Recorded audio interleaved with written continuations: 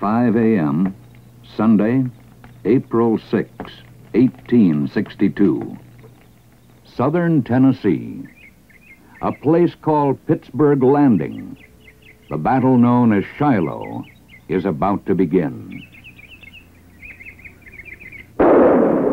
Deadly torrents of lead shattered the crisp, cool morning, as wave after wave of southern gray brought a swift reversal to the action that had shaped events over the past 2 months.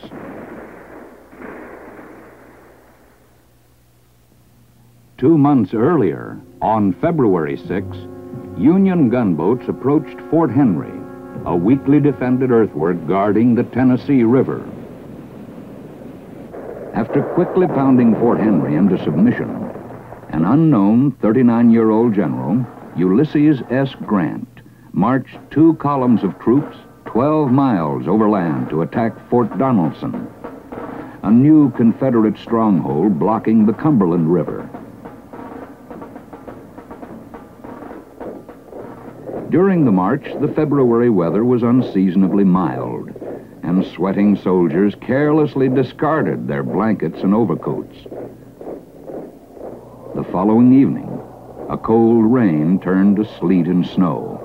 By morning, hundreds of Union soldiers were severely frostbitten. Some had actually frozen to death.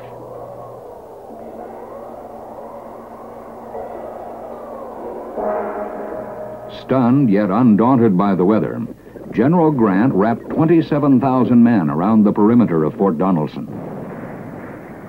A rebel breakout failed.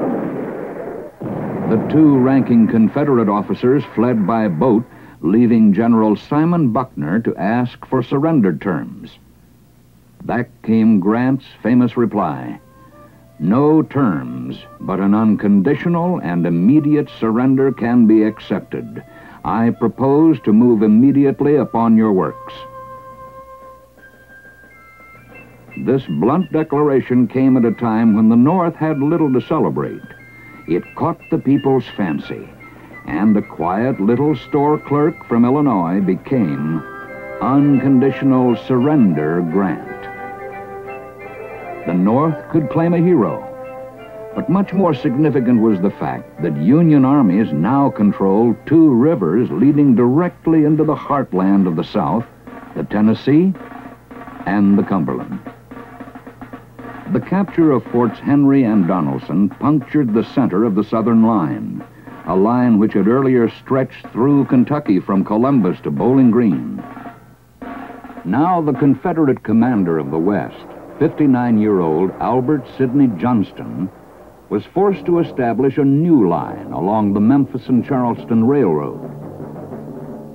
Nashville, a vital industrial and manufacturing site, had to be abandoned, and by late March, a Confederate army of 44,000 had concentrated near Corinth, Mississippi, a major rail center. This rail center was the next target of the Union Army. Just 20 miles to the north, 40,000 Union soldiers were loosely encamped at Pittsburg Landing, an old steamboat stop on the Tennessee River. Their orders were to wait for reinforcements from General Don Carlos Buell's army of 20,000 stationed in Nashville. The Union front extended from Pittsburg Landing 3 miles to a small Methodist meeting house called Shiloh Church. It lay in a clearing on a slight hill and on the main road leading to Corinth. With Confederate fortunes sagging, Johnston, a daring and capable officer, prepared to hit Grant's army before Buell's reinforcements arrived. His advance, however, was stalled a full day by mix-ups and mud. General Pierre Beauregard, second in command to Johnston, insisted the attack be called off. He was sure the element of surprise had been lost and that Buell's forces had already arrived. But Johnston would not be swayed. "We strike at dawn. Tomorrow night, we will water our horses in the Tennessee River."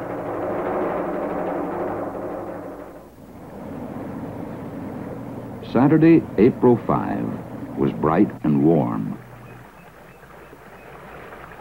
And while Union soldiers bathed and relaxed in Owl Creek, General William Sherman assured Grant that he in no way expected anything like an attack, and Grant, comfortably quartered in nearby Cherry Mansion, passed the word along.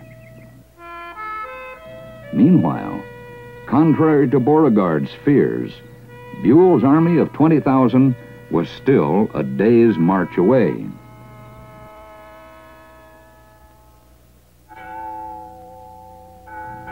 Instead of church bells calling the faithful to worship, Sunday morning, April 6, was ushered in with the ring of small arms fire and the crash of artillery.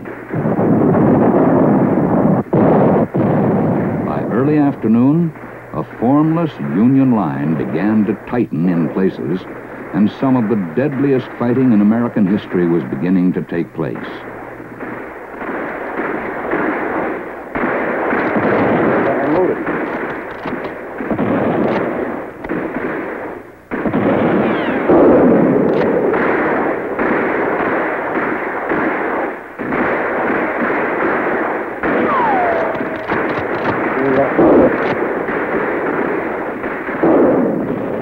Thriving peach orchard, streams of bullets cut the blossoms to pieces.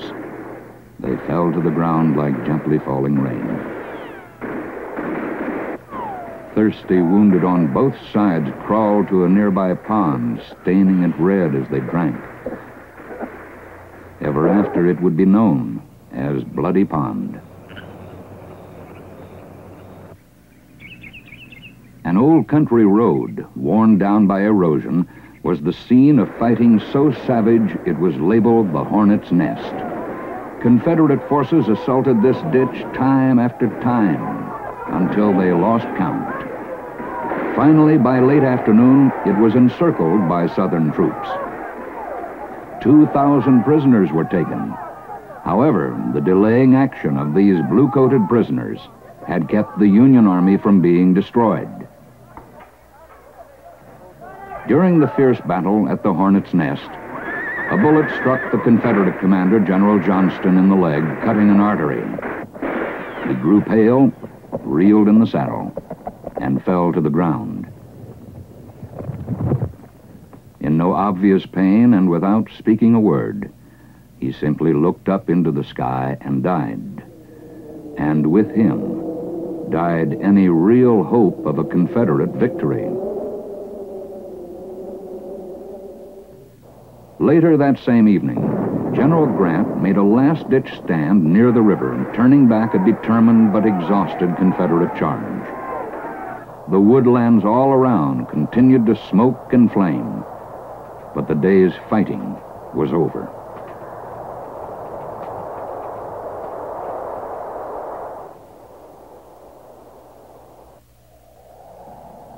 The night was dreadful. Toward midnight, a violent thunderstorm drenched the living, and sudden flashes of lightning illuminated the dead and wounded lying everywhere. The mute and lifeless sharing the same ground with those chanting weak calls for help. One Confederate soldier wrote, "God grant that I may never be the partaker in such scenes again. When released from this, I shall ever be an advocate of peace."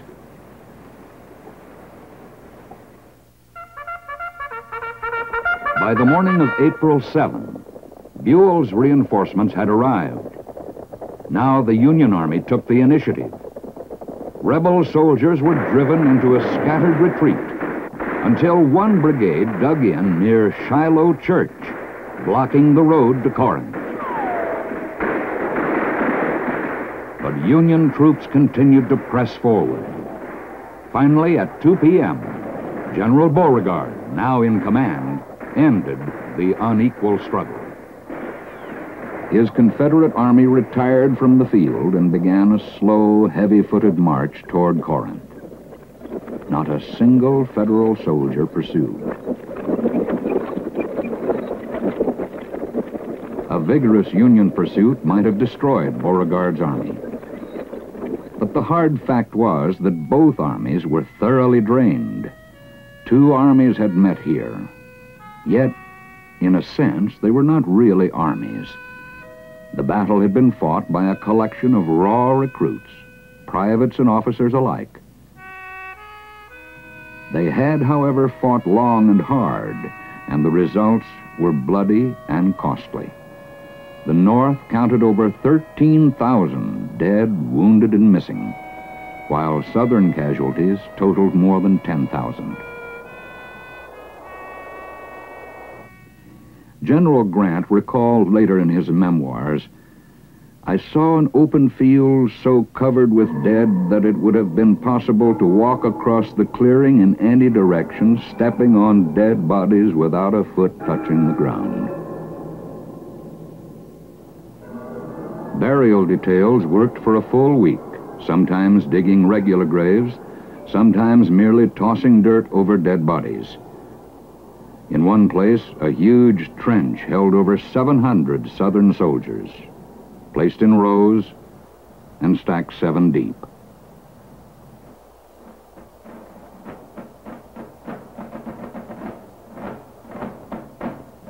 What had begun a year before with flags and cheers and drum beats and brave words was now beginning to change drastically.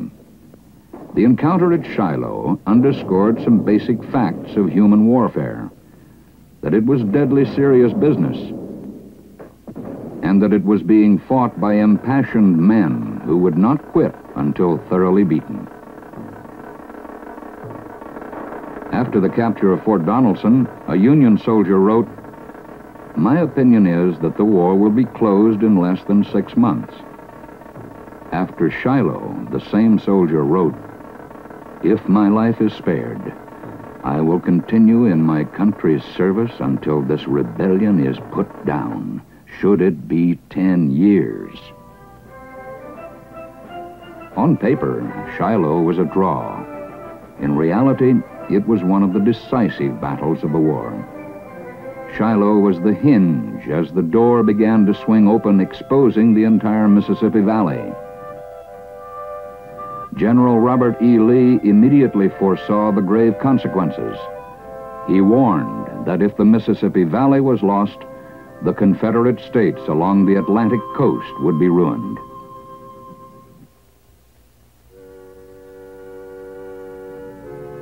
Shiloh Church was built for the Prince of Peace and named after an Israelite town in Ephraim, a town where the tabernacle and the Ark of the Covenant had stood, and where the boy Samuel had heard voices and seen a mighty vision. Now, several thousand years later, on another continent, a bleak frame building gave the name new meaning. Shiloh. Bloody Shiloh. Words voiced and echoed throughout a war-torn nation. Words that described the first large-scale conflict between divided families in a divided country.